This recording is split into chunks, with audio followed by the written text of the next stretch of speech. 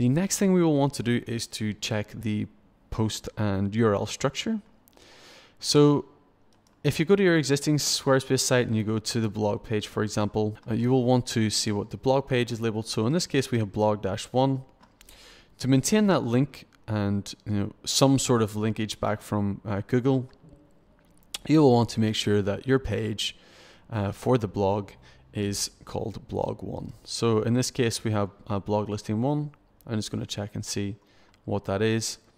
And I can see that the URL isn't really correct here, blog listing 1. So what we can do here is edit the page and make the link the same. So blog-1 and just hit OK. So again, you can just hit edit at any stage and then hit update. And that means now that the current blog page is the same. And again, I would suggest going through each of the pages and making sure that they are going to be labeled correctly and the URL structure remains the same. So you could do that for any page. For example, we could go to the about page and we know it's about 1. Find the corresponding page in your new WordPress site. And then just make sure that it is also labeled about 1. So we have about, and I'm just going to change this to about and about 1. Just make sure that the pages are linked properly. This is pretty important, guys, just so you don't have any broken links. Again, you can check this in Search Console afterwards, and then you will be able to know if all the links work from your existing site. For the actual blog posts, you will also want to check those out. So let's just go ahead and check the structure for those. Let's go to a blog page, and then let's go to a single blog post, and we'll just see what the structure is. So right now you can see it is blog 2017 11/7 and then the name. Now if I was to go to a blog post in my new site and view one of those, we will check the structure and we'll see that it's actually incorrect, 2017 11/07. And then one thing I've noticed about the import from Squarespace is that they import a date for each of the blog posts. So if you were to hit quick edit, for example, you'll see that they add the date to the slug. You'll want to remove those,